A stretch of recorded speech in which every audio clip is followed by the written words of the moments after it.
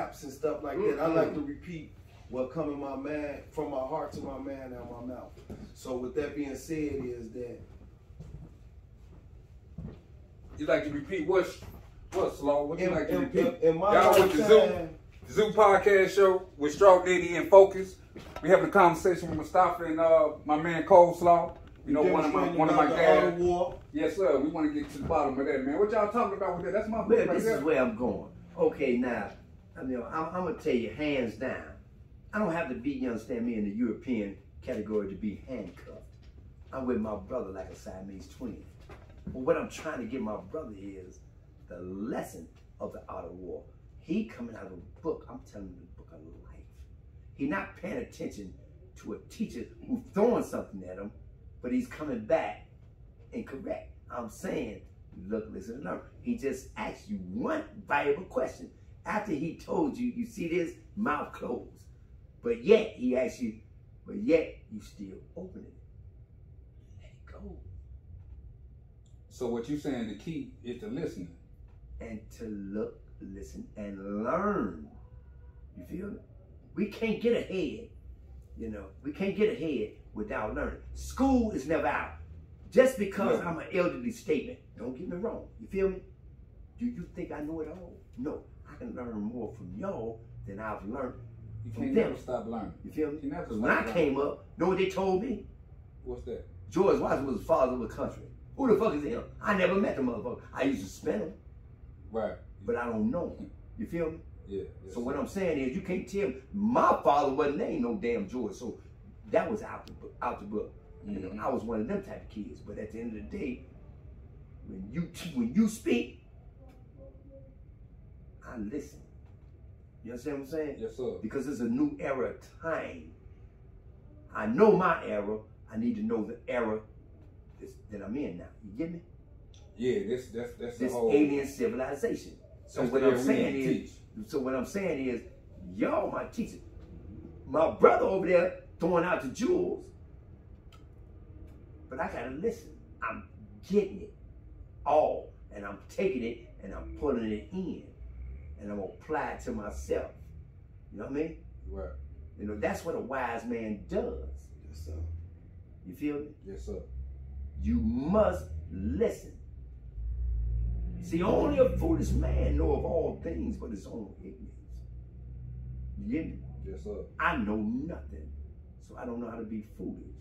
I know how not to be foolish. You get me? Yes, sir. So what I'm saying is, my little brother, he's a wise young brother. He's eager. Because he's going out there because he's ready to take over, and he got the authority to do so. But he must slow it down. Pay attention. Now, can I capitalize on that, sir? Yes, you can, sir. Listening is one of the principles I implemented in my life a long time ago. Long time. It's one of the greatest principles you can add to your attributes. Yes, sir. Because your silence is gold. It's a friend that'll never betray you. I read the book, The Art of War. And I can't remember what chapter it was, but there's a paragraph in there that says,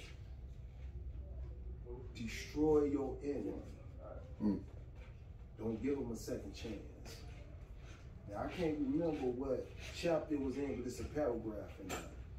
And I read that book, and I learned how to play chess. And you learn how to move the pieces on the chessboard. On the chessboard, I learned strategies. I learned skills. There you go. And I learned how to implement them strategies along with skills. I learned how to set traps, moving those pieces. I learned how to take losses, moving those pieces. I learned how to sacrifice, moving those pieces. And I also learned how to win, moving those pieces. Yes, sir. I read that book, The Art of War. I read the book, The 48 Laws of Power. Oh, Green. So you did? Robert Green. Did you read it backwards? I did never read it back. Okay, always read a book. If you read a whole book, after you complete that book, read it back. And read it backwards. I enjoyed that book. And in the Fed joint, you know, I read the book, and you know, everybody used to walk around with the book, you know, talking about it, their Bible. And when I read it, I was intrigued. But what I used to tell everybody is that I used to tell them, like, man, I could have wrote that book myself. Yeah, you could. I could. I like everything. That's why I was funny. I was intrigued by the book. It was kind of funny to me because I'm like, man, this they tripping, man. They giving everybody this, and what somebody gonna do is try to implement.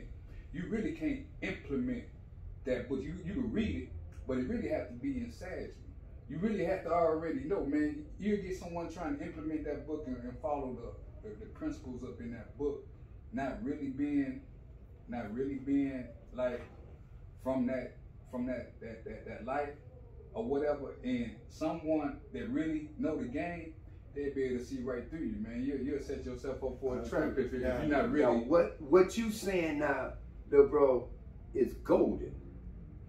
But the thing about implementation is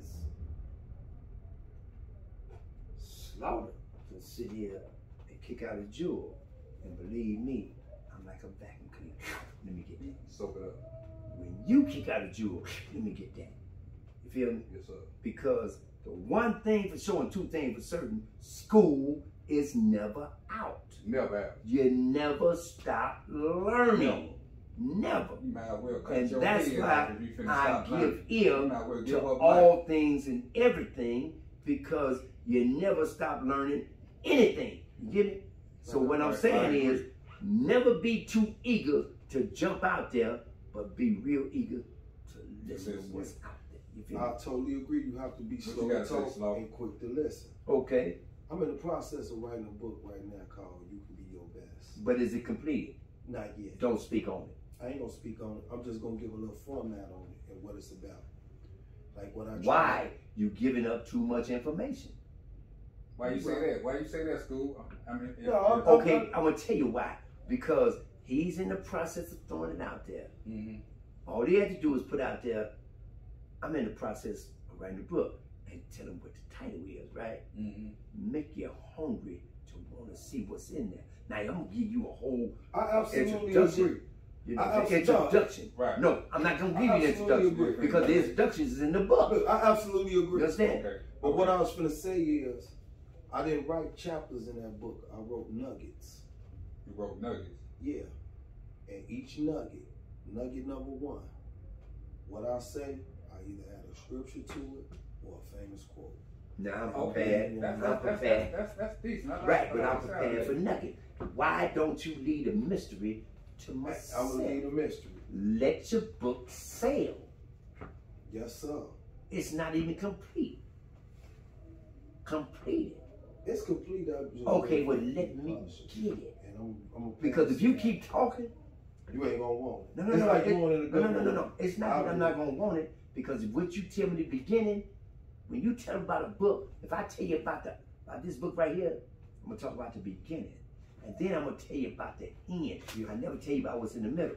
Now, once you tell me about the beginning and the end, what's in the middle, I can figure it out on my own. So what I'm saying is, let your book sail. What could we take from out that book that we can utilize and implement on helping the problem that we have right now in Chicago with and that goes back to mental health a little bit with these shorties out here doing what they're doing and they doing things so against that goes against the rules that we implied coming up, man. How do we make them see?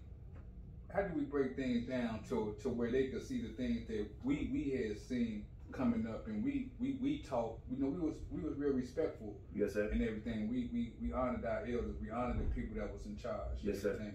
Yes, sir. How do we take that and make it back to where, you know, we need a little structure and everything, but how do we take it and make it where we can bring everybody together without the because, you know, we were real strong back then with discipline, without really doing no bodily harm and just getting them to. We're gonna go with first of all, we can't go back in time. Never can we go back in time. No. Because if we did, I'd be the greatest magician amongst all. Yes, sir. I would make Houdini non-existent and bring back that era of time. That isn't what we can do. So what we need to do is learn how to communicate. That's number one key. Communication. I agree with that. Once we get to communication, now we have the education on how to go whatever level you want to go to, whatever step it takes. You understand? We got to start, you understand, from the nursery on up, and let's learn how to communicate from the nursery on up. You get me? That's why I told you one time, and I'm going to tell you again, everybody is reachable. There's no one that's not reachable. Everyone is reachable. So you can reach anyone. Anyone have the power to anyone. change. There's no one that is not reachable. Right. Once upon a time in America, they had a plan they called the untouchable. They became touchable. There is no one untouchable and there's no one unreachable. We must know how to reach out. You feel it? Yes, sir. It's called getting on their level. You don't have to disgrace yourself. It's all about reaching out. Once you get them, then you elevate them. That's number one. Then you take whatever challenge is over there, you defeat the competition. How do you defeat the competition? You give them no competition. Yes. That's how you defeat it. Because if you give them competition to go at, they're gonna keep on coming. Then it turns into the art of war. The art of war. So yes, sir. Give me a second. Give me a second. That's what it turns into. So the way you turn that around, you don't give them the competition. You beat them up from here. That's how you win. The mental, beat the mental. You beat them up from here.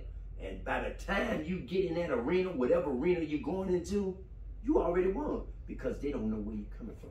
You're already struck into them. You understand? That's how you reach out to them. It's called outreach. You know what I mean? Yes, sir. You know, where we came from, it was black power, power to the people. You feel me? We loved our peoples as we do to this day. You feel me? But I'm just saying, those that we need to reach out to need to learn themselves what love is. First, they got to start with themselves. Once we get them to look into themselves and learn how to love themselves, then they're going to love you too. Yes, so you think we should have more conversations based on that subject? Or well, bring some of them shawties up on here and speak and try to, get them to open up and conversate. And, I mean, I think we need more teachers out here. How do we go about? Okay, give me a minute. Now let me give you a drawing. When I first came over to here to the Rock, right? What did I do? I sit around my brothers, but I listened to the young brothers. Yes, you know? And when the young brothers got to open their mouth, that's when I lit into them. Oh, what you know about that? Yeah. So I had to give them a drawing. Now what do? Every time it's love, they embrace me. That's how you reach out. You reach, yes sir, I gave them something because I got on the level they wanted to be, that they own. Yeah, you got on their level in order to get but them at the same time, for thought. And I elevated them off the level they was on. Now they went up 2 more steps. That's right. You feel me? So now, what they do, they watch you. They watch me. They want to imitate us. Don't be like me, be better than me. Be better. You get me? Be better than me. But if you want to be like me, I'm going to show you how to be like me. Get you a Lincoln. You know? Go home every day. Take care of your family. Family first. All the time. Family first. That's it. That's all. But at the end of the day, love your brothers, love your sisters. Want for them what you want for yourself. You know what I mean? Yes, sir. How you gonna eat and they can't eat? What you got to say about that, Coleslaw? Come on, Slaw. What's your thought process? Come on, man. I need you. My thought process is that, and we talking about the youth, right? Yes, sir.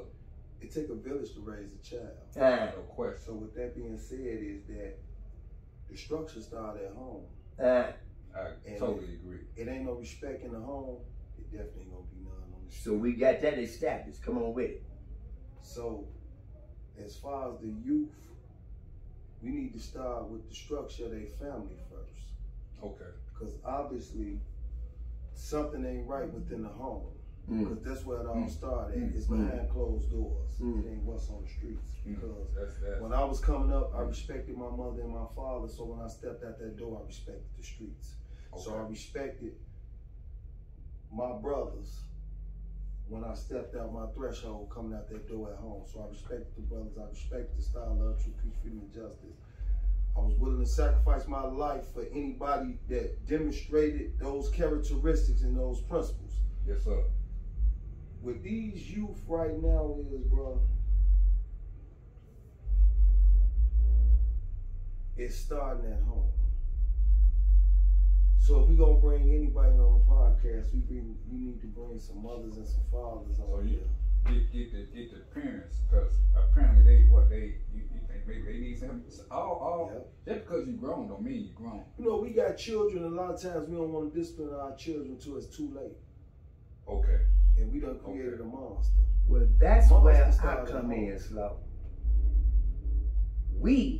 I'm gonna knock the hell out of one of them little boys, man. It's still corporal punishment in there. Okay, punish me later.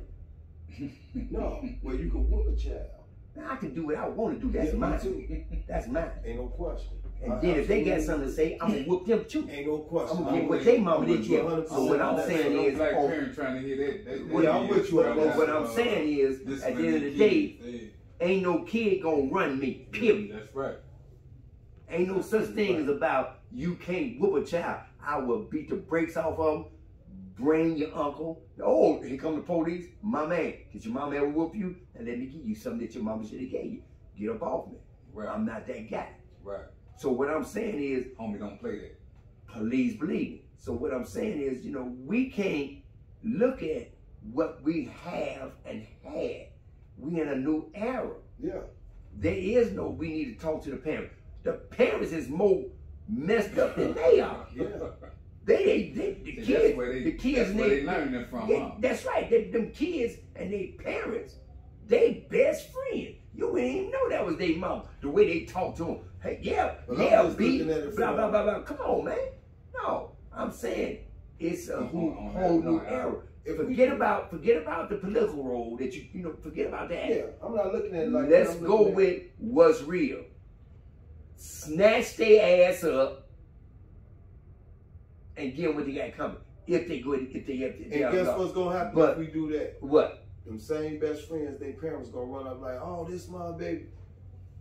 Snatch her ass up too. Snatch her up too. I'm just saying. Because I got young kids. No, it's all about new era. Oh, absolutely. So we have to go at a different approach, and that's why I said you have to know how to reach out to communicate with them now. You know what the new era is I seen? That's what we have to do. If I reach out and communicate to a young dude, he gonna listen. When I get through, he gonna be like, man, I don't want to hear that shit. No. His boys might take. No, Slow. No. Sometimes I have. No. Well, if you fail there, go to the next one. All you need is one. All you need is one. Once you get one, then that's your boy. Now you send him out to get his people. Now I agree with that. Yes, that's sir. how we do. Now where do we come from? Many are called and a few are chosen. Okay then, everybody not gonna come. Okay, let them drown, goddamn it, in the flood. It ain't on us. It's God's call. We doing what we supposed to do. We got the chosen ones. Come on. It's time to let it go. I'm just looking at it from a point of view like this. I've been in the streets since I was 13 years old.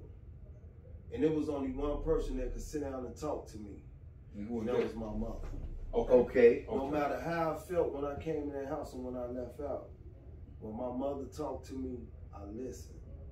These mothers, they not stepping up to the plate like our mothers were. So a whole different subject. They let babies come in the house. I just want to speak this. They letting these babies come in the house 13, 14 years old because I went through it with my son. Well, what year was this? This was back in, I want to say 2002. Okay, and what year is this? Yeah, but I'm just touching on something. Okay, to come get on. to this. Come on, come on. My son she was allowing my son to go outside when he was 12, 13 years old, come in at 1 o'clock in the morning. And, you know, I was in the streets or whatever. And I would come in and I'll tell her, like, that ain't cool. Right. You know, we not gonna let him do that because, you know, it's gonna affect me and you in the long run. Mm-hmm.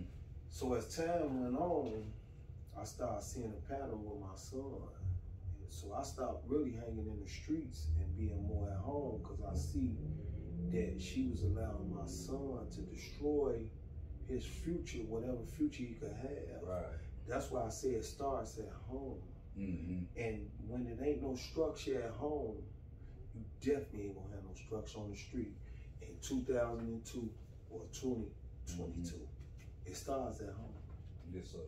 So what I'm trying to say is that not only should we reach out to these young brothers and these young sisters, we should also reach out to their aunties, their grandmothers, their mothers, their fathers. Well, you know, I could see his point in that. I could see the point I see is that if the parents doing, because I just saw the other day, man. I promise God, I'm not lying. I just witnessed this the other day.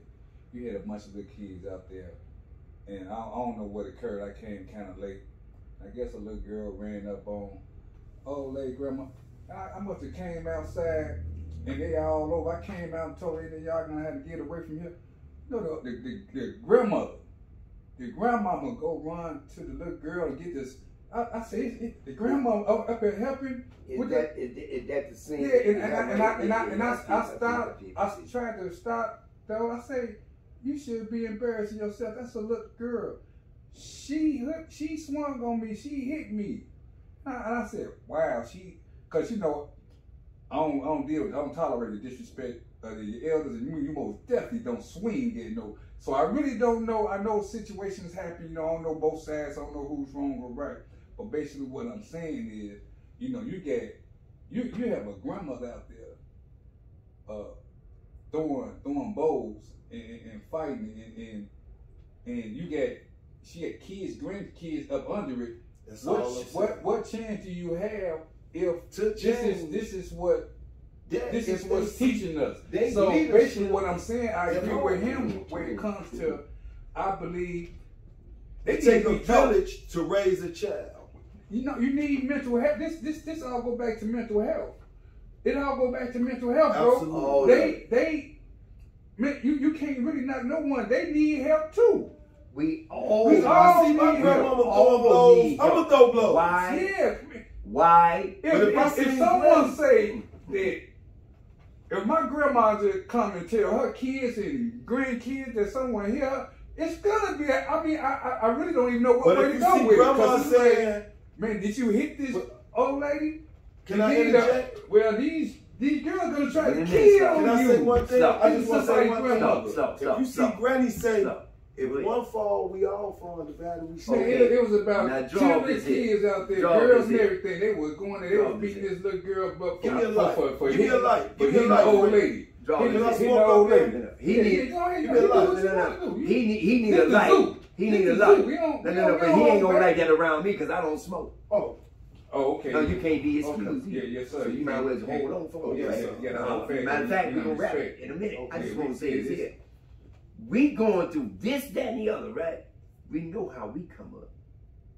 But at the same time we came up, mama said this, mama said that. Daddy didn't have to say nothing. Daddy look at you and shut you up. Mama did all the ass whooping, you feel me? Mm-hmm. But at the end of the day, we had the structure, right? We had it all. Where did we end up? In the goddamn penitentiary. Why? I was just about to say that. Because we broke the structure. Yeah. We did what we wanted to do. We chose what we chose. So at the end of the day, that's why we got to get out there and reach out because I don't care how well you are conducted in the household. Once that kid go on that porch and go, he look back, mama ain't looking, he get a little further, mama ain't looking, get a little further, mama ain't looking, he gone. He's swallowed up in the belly of the beast. So at the end of the day, that's what our job is, to reach out and grab them. Yes, and we can only do it step at a time. Once we get one, we did a hell of a job. Yeah. That one, he's with us. Now he's working with us. Let's go out there, get your boys, tell your boys, come on, you know, and we're gonna grab them all. Of course we're gonna have those who slowly, say, but we're gonna have the ones that rebel, because we did that in our era. They rebelled. Yeah, so what I'm saying is, it's not all about they don't have the parents. They need us, and let's reach. And how about we do this, Tufan, Mustafa? How about we use your method and my method? We have to use all three of our methods. We got to combine them, because we all got minds and we all have a voice that need to be heard, man. Right. I don't have the answers. Let me ask you this. I don't have the answers. You put creamer in what? Coffee, right? Can't put it in tea. If you want it in there. Can't put it in tea, right? You can put it in anything you want. So guess what? I grab one of these little brothers out here. I'm making an impact on him. But he being told something different when he stepping his threshold at home. Okay, I see what you're doing. Eventually, what you think gonna happen? Either he gonna stop listening to grandma and mama at home, or he gonna stop listening to me. Who got the biggest impact? The mama, right? No, he do. No. He do. Just hear me out, son. He got the biggest impact. Yeah, he do. But listen to this. Impact, but you know. But listen to this. He got the power to He does. He does. I'm getting to that. He does. But if I'm telling him something fruitful and giving him something to bring value to him, but when he go home, it's somebody in the house he look up to, bro. It's always somebody in the house you look up to, but they telling you something else. Boy, you better not never let nobody touch your brother and sister. Yeah, you better not do that. You know what I'm saying?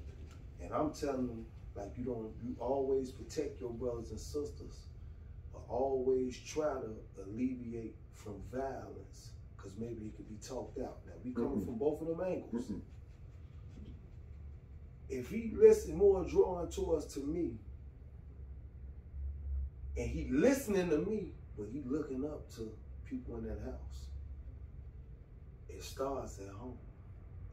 It starts at home. It starts with the individual, bro. If ain't no structure at home, when I was coming up, it was a structure at home. That's why I was. But you still went to prison. You still went to prison. So what I'm saying is, the structure, you broke that. Why? Because you had the power to choose. Because you know why, Tufan? Okay, I see. Yes, I know why. I know why. You know why? Because I listened to who I looked at in the house. No, you didn't. You listened to what you chose to do, bro. And my imagination at that time was for me to sell drugs. What you do? I went to prison. But what did you do to go to prison? Sold drugs. Okay, who told you to do that? You did. Don't blame That's why I said I was don't touch blame on that what on you nobody. I ain't blaming that nobody. You see why I can't go there? Everything goes back to this art of war, bro. It was a war with me deciding if I was going to respect the house or I was going to do what I want to do in the streets. It was the art of war. I'm saying, you got to give ear to what's going on. Yes, man, look, sir. my mama didn't fail. Mama didn't fail. No, she didn't fail. I feel it. No. Mama didn't fail at all. But I told you, the minute I stepped on that door, Mom, can I go on the porch? Yeah. I look back, she ain't looking. I step out a little more, she ain't looking.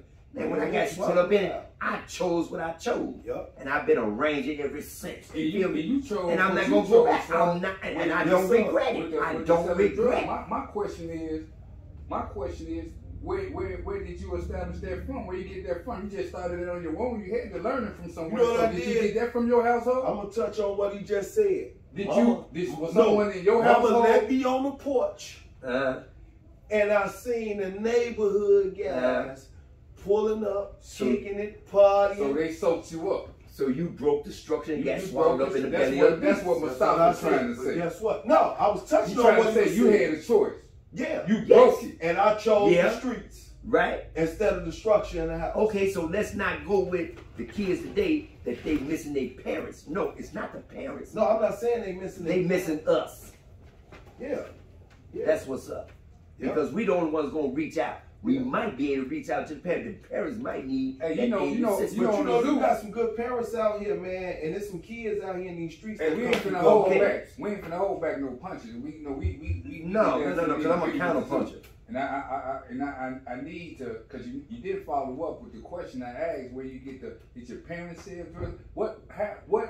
How did you get involved into that? Coming from the household. How I came, my mother was a preacher and my father was a steel mill worker.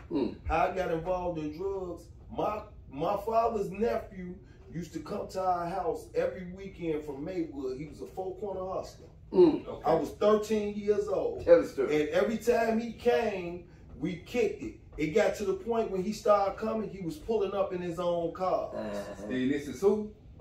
This was my cousin, Bobby McClintock. He was a four-corner hustler from Maywood. Bobby going to jail. So your cousin came from Maywood and pretty much got you started into that lifestyle. Yep. Because like I told you, imagination was everything. Right. It was a preview to your life's coming attractions. And at that time, that's what I was seeing. I was 13 years old. Right. So my cousin. That ain't no excuse. So instead of me sitting on the porch now, I'm in the car with cuz. We riding around. We out west. He getting money like, cuz, take this couple of dollars. I'm like, damn, Joe. Nigga just gave me $700-800. So guess what? Cuz, you coming out here this weekend? You want me to? Now you looking forward. Now you looking forward to it. He picking me up, taking me back to Maywood. Now I ain't coming home. That's how the cycle started. That's how it started. So it went from my mother had dreams for me, Joe. Yeah, yes, dreams. Mama did. I'm a veteran. I'm a Navy veteran. I've been to the military and everything. It was mama's dream. I'm a Navy veteran, man. It was mama's I'm dream. a veteran. I know you all been to the military. My mother had dreams for me, but I chose the streets. And I'm gonna tell you something. When I came up, and any brother that know me know Low governed all events with me. Yes, sir. Ain't no question. I conquered areas. Yes, sir. With the style of truth, peace, freedom, and justice. And what I did, I never brought violence in no circle I ever been in. I brought love, care, and taking care of my community. I never been to jail for nothing violent. Slow. Period. Slow. Now, Slow, you said mama had dreams for you. You never been to jail for nothing violent. Oh, I've been locked up for it. No. Mama had dreams for you. Yeah, she had dreams. And you was Navy. You was in the war. You was in that. I served my country. But you came, who country? I served my, You served this country. Okay, yeah, but anyway, you're saying that to say, and I honor that. I love that in you. But after all that, you came home and they locked your ass up. Yeah. Okay. So, how did that work out for you? How it worked out for me, you know, I ain't got no complaints with doing the time that I did because, like I said, you find your strengths through your struggles. I think if I wouldn't have went to prison, man, I think I'd be dead or I'd be somewhere crazy.